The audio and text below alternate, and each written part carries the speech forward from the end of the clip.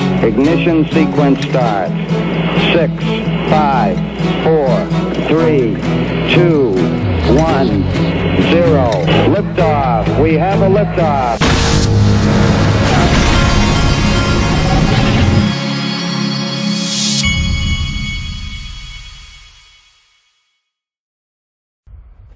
Hey everybody, this is the Digital Asset Investor, and this morning I bought some more XRP and XLM. We had a market pullback, and so these are the times that I buy. I bought some XRP and XLM, and this week I'm going to excuse me, I'm going to add more gold and to my portfolio. I'm also making sure that I have plenty of cash. These uncertain times, the inflation and all the craziness. But the gold is what I'm focusing on a lot right now through Glint, which is one of my sponsors. I want you to see this video so you can really understand what these guys are doing. It is a game changer. Watch this. It's called the Glint's 5 Golden Truths. Here are what we're calling our 5 golden truths. Number 1, with Glint, our clients can buy, save, and spend real physical gold digitally, even at the checkout, giving instant access to gold liquidity. 2, Glint's clients own their gold. Unlike many of our competitors, our clients' gold is specifically allocated to them, secure in a Brinks vault in Switzerland and insured by Lloyd's of London. 3, all Glint's transactions are super safe and super fast. When a client spends their gold using their Glint MasterCard, their physical gold is sold and their transaction is satisfied in the local currency of the vendor within a maximum of 1/4 of a second. 4, in the US, your Glint account allows you to save and spend in both gold and US dollars. We have now introduced Glinted, our in-app P2P functionality that enables our clients to instantly send and receive US dollars between Glint accounts, perfect for gifting, splitting bills, or making payments. Also, when US citizens spend gold in any state in the US, there is 0 charge on the transactions. And 5, Glint's FX is up to 6 times cheaper than the banks. So when traveling abroad, Glint account holders need only take 1 card with them. No more exchanging US dollars for local currencies at the Bureau de Change. It's easy and inexpensive at 0.5% to spend in gold. And if our clients want to withdraw local currency, they can use MasterCard accepting ATM machines all over the world, again with minimal fees. I'm so excited about this company. In fact, I was talking to my father, who is the official father of the Digital Asset Investor channel, and when he heard me talking about this, he immediately said, "I'm opening a Glint account." And he's adding to gold because he's never seen anything like it, and because there hasn't been anything like it. But what the perfect hedge for all of us. Now, the official cool guy of the Digital Asset Investor channel has weighed in this morning. We haven't seen a video from him in a while, but here we go. Let's go, fam. Now is not the time to back down. Oh, by the way, I forgot. There will be a link to Glint at the top of the description of this video if that's something you want to check out. Fear is in the mind. I'd say our worst day was the day the lawsuit was brought. Can only get better from here. Remember why you invested. Remember what you hold. All right. Okay, now there was also this that popped up on Twitter this morning. Breaking: Twitter's in talks to finalize a deal with Elon Musk to sell him 100% of the company after originally rejecting his offer. This could get interesting. Now, this, I don't know if it was this morning, it may have been the other day, but Blockchain Association texted this out. The New York State legislature is preparing to ban proof-of-work mining. We're calling on all pro-tech, pro-innovation, pro-crypto NYS residents to make their voices heard. Tweet and email your assembly member via the link below. And I retweeted their tweet and I said, hey, Blockchain Association, Kristen Smith, who runs it, the SEC is suing Ripple and John Deaton is suing the SEC on behalf of 66,000 plus XRP holders. Where are your tweets to rally the troops on those? After all, you are a crypto industry trade group, right? Question mark. Because the question is, are they? Because that's what they say they are. Or are they just a Bitcoin Ethereum industry group? I think it's becoming pretty obvious. Now, this weekend, I put out some interesting videos. This is the first one. And let me do a refresh here just to show you how significant this is. This video that I put together, which was showing Andreessen Horowitz. Remember, Andreessen Horowitz was involved. They were the ones that started the whole thing. It's in terms of the meetings that became the Ethereum. They were meeting in secret with the SEC. Those meetings became the Ethereum free pass.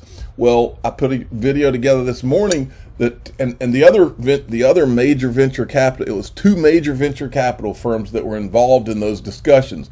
Andreessen Horowitz and Union Square Ventures. This video I put together shows you how those two venture capital firms were also invested in multi-coin capital, and their two partners were bragging around the same time about how they were shorting XRP. True story. Okay, well, this is one of their founders, Kyle Samani. This is one of them. And these guys really have it's like a total beef with it. If you go and search Kyle Samani's Twitter thread, it is one long, type in how many times this guy mentioned XRP in his Twitter thread. I looked.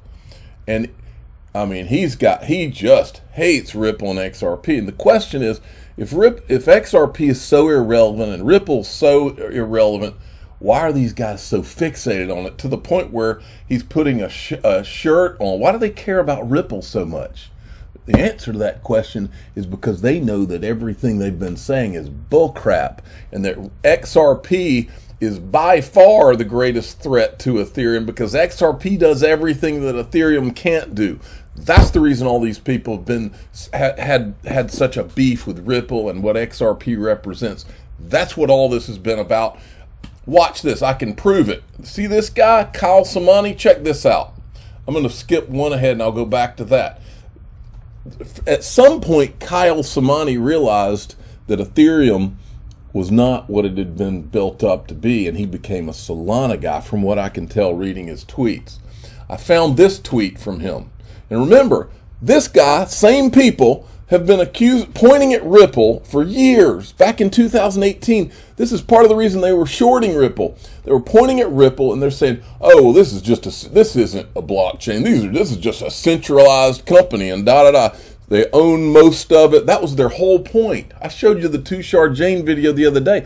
A great majority of the point they were trying to make is that, oh, Ripple owns most of this. And they freaking knew. They knew that Ethereum, the difference was Ripple was showing you. They were transparent about it. Intentionally, Joseph Lubin and the Ethereum founders were not transparent, but these guys knew. Look at this tweet. They knew that Ethereum had the same problem, probably worse. The only difference was Ethereum was covering it, while Ripple was being transparent, and it allowed guys like these guys to point at Ripple and say, "See, you're different. You're centralized. You're not as good as Ethereum. You're not XRP's not serious." That's what they did, and I believe, I'm not saying these guys, but I believe that industry-wide it was a concerted effort to do this. It was paint the target. Look at Ripple. They're showing what they've got. You can point at them. You can say, "Look, that's centralized. They own a lot of it." Meanwhile, over here, Ethereum doesn't show anything, and so nobody can point at Ethereum and, "Oh, who says I own all that?" Joseph Lubin said it when he was on stage with Brad Garlinghouse. People say I own a lot, but they don't know. That was by design. Look at this tweet. This is the same guy, Kyle Samani. The concentrated ownership argument is bullshit. Bitcoin and Ethereum are insanely concentrated. Saying these are okay and Sol is not is just ridiculous. The biggest holders of Ethereum, Lubin and others, aren't transparent about it. Sounds kind of like what we've been saying for the last year, folks, doesn't it? So here's what I said. Think of it. These people have attacked Ripple for years, pointing a finger about the centralized ownership. They were able to because Ripple was transparent. Meanwhile, the Ethereum founders showed nothing, but they all knew it was centralized ownership and pretended that they didn't. They pretended that they didn't, folks. Now, I want you to watch this because I put it all together for you. This starts with Lowell Ness of Perkins Coie, this video. It's 9 minutes. I'm looking at my time clock here. I'm going to just let this video be a little longer. You know what I'm going to do? I'm going to play you the first half of this. Okay, we're going to play 4 minutes, and then in my next video today, I'm going to play the second 4 minutes, just so that this video is not too long.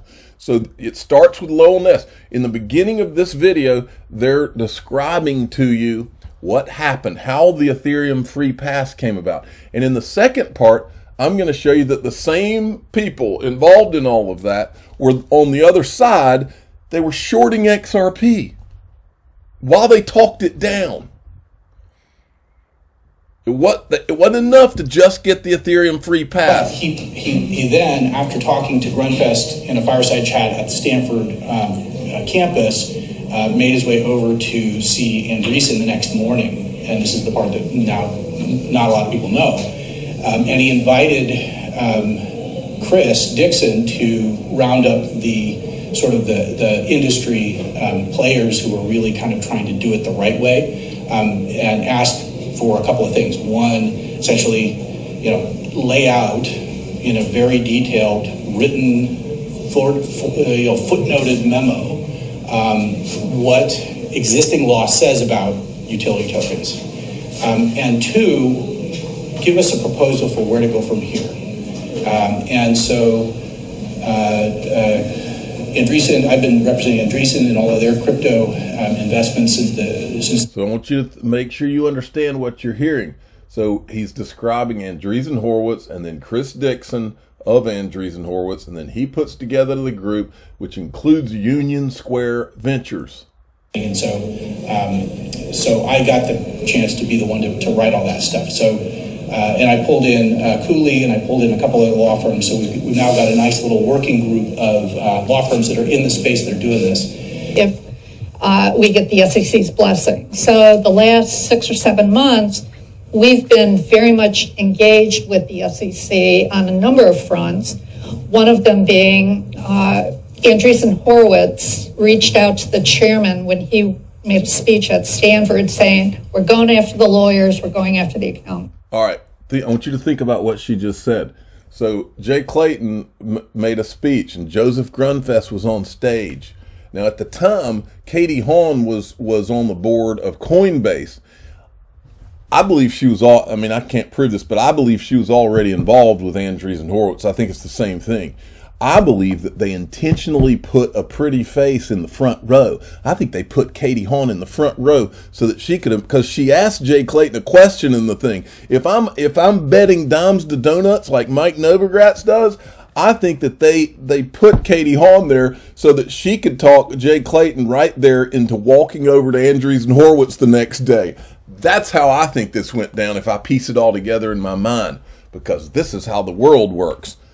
That's something I've said for the first time here. I'm just telling you that when this all comes together in my mind, I believe that's what this was about. I believe that she was involved in this. We know that she knew about all these discussions, and we also know that she kind of kept herself separated from the Ethereum free pass discussions. But I showed a video last week on stage of Katie Hawn, and she knew about it. She knew about what was going on, and so did Ryan Selkis, because he said it on stage too. And sat down with him, and what the chairman of the SEC said was, look, form a small working group and come up with some suggestions. Pretty much saying, look, we're tired of talking to people about the Howey test.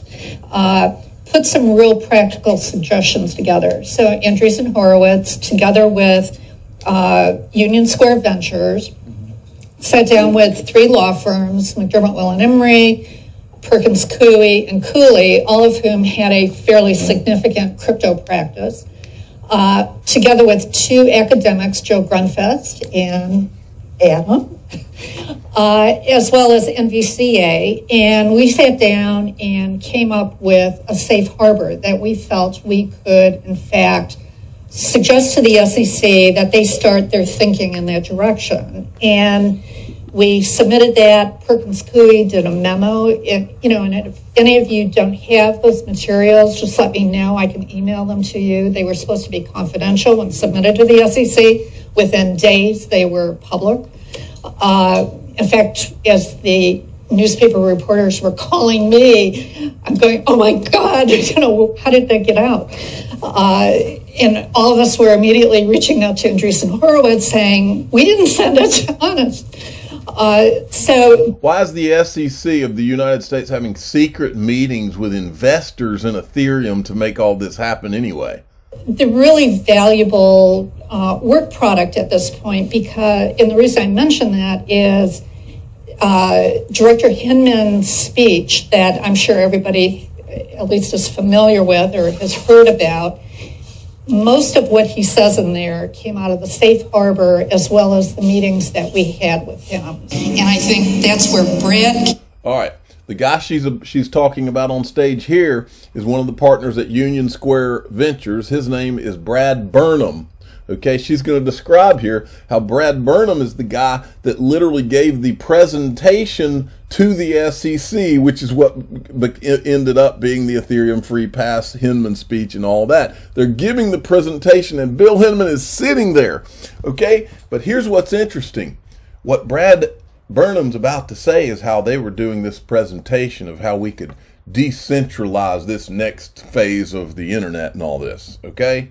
The irony is, and the problem here is that what Brad Burnham is not saying is who are the disguised whales that own most of, probably not, we don't know, we need to know, who are the disguised whales from the Ethereum ICO that very likely own a very large amount of the Ethereum for this supposedly future decentralized thing that you're selling trying to sell to the SEC. That's the part that I bet you was not in the presentation. And made an incredibly effective presentation in one of the days that we met with a variety of people at the commission as well as the CFTC. And so we got to hear the presentation at least 6 times that day. But it was so effective, and you could see light bulbs going on in their heads as to, oh gee, we didn't really quite grasp that concept. Brad, just do you mind giving us a summary of what you told them? So basically we were arguing for the re-decentralization of the web, and we were right, the re-decentralization of the web, but we're not going to tell you, Bill, about who owns this stuff, or did they, or did he already know? I don't know. We need to know who this is why we keep hitting this disguised whales from the Ethereum ICO, because if you don't know, if you aren't told, and there's not an audit of who the disguised whales were, you don't know if all these guys, you don't know if Andreessen Horowitz, you don't know if Union Square Ventures, Joseph Lubin and Consensus and JP Morgan, you don't know if they're 50% of the ownership, and they're all calling it decentralized. You don't know. You can't know. This is the reason we're all jumping up and down out here. Now, what I'm going to do is, we're at the 4-minute mark on that video, and this thing I'm doing is going 18 minutes. So what I'm going to do is I'm going to continue this. I'm going to play the second half because it's good for you.